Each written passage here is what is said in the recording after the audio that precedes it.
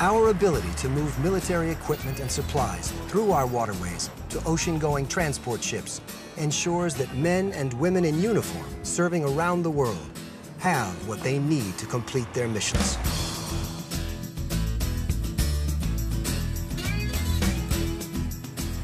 The inland waterway system also promotes environmental quality. In addition to providing the transportation network for commerce and recreation, the rivers provide habitats for fish and wildlife. The Corps is entrusted to provide multi-purpose integrated solutions to balance the nation's needs for navigation, flood control, hydroelectric power, and water supply, as well as our needs for fish and wildlife and recreation. We believe that you can reduce noxious gases that occur on surface transportation modes. We believe that we can reduce surface transportation runoff that occurs on the highways and the roadways. We believe that to be true because of the fact that if you ship by water, you're able to ship larger quantities, more cargo at a reduced cost, and also save on fossil fuels.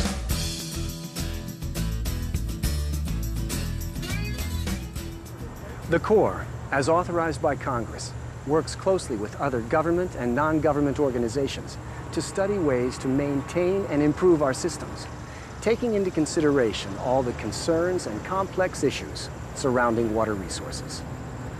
Locks and dams provide the essential infrastructure that allows tows to move through the system.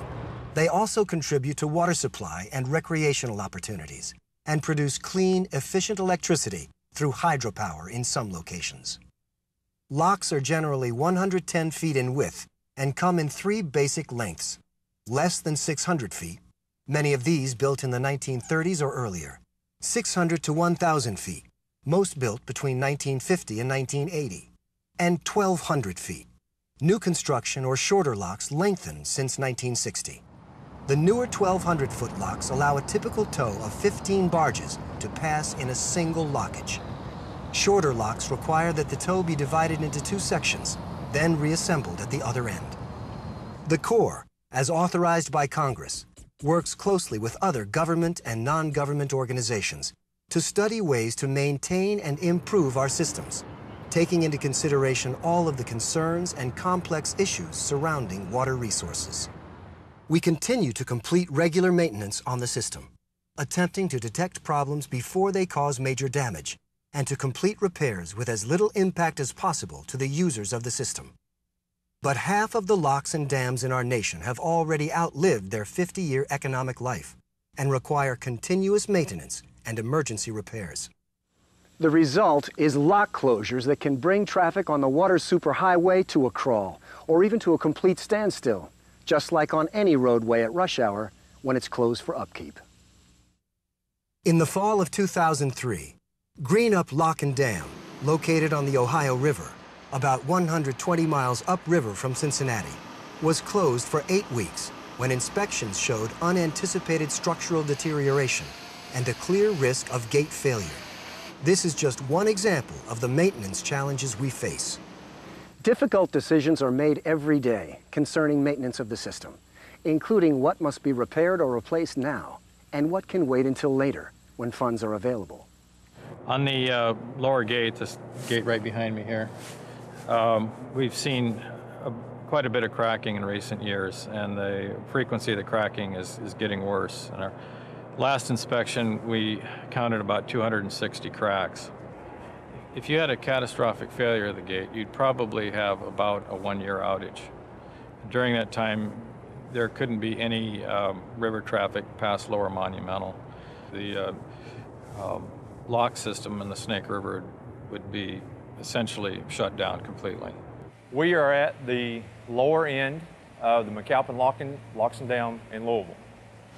We have had an emergency dewatering on the 1,200-foot chamber to make repairs to cracks that were discovered in some dive inspections earlier in the spring.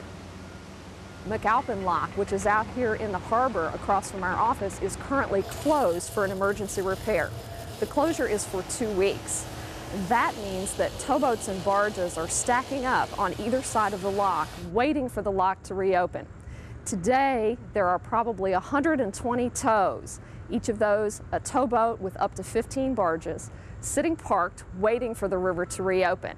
At a cost of $350 per hour for each tow, this simple 2-week lock closure for repairs is going to cost the industry $14 million.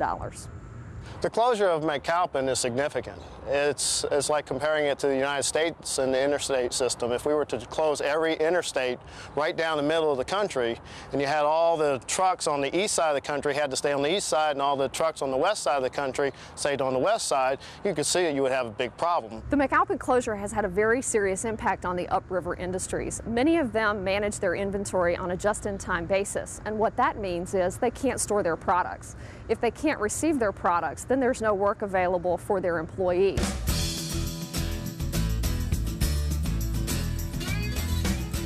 Continuing an aggressive maintenance and repair program on the inland waterway system is critical to the system's ability to support our nation's transportation future. If the repairs don't get done, we fear a catastrophic failure on the system. We risk the potential of shutting down the river system. Rail and highway are far more expensive than moving by barge, so it's extremely important that this system be maintained so that we can maintain our competitive position in the world marketplace. I'd say the average person has no earthly idea as to the importance of inland water transportation or the part it plays in their everyday life.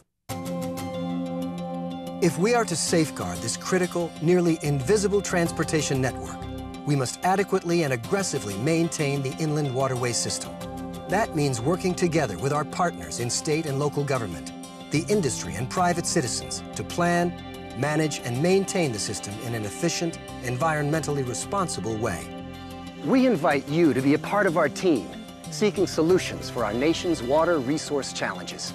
Visit our website and contact your local U.S. Army Corps of Engineers office to learn more about water resources in your area and in the rest of the nation.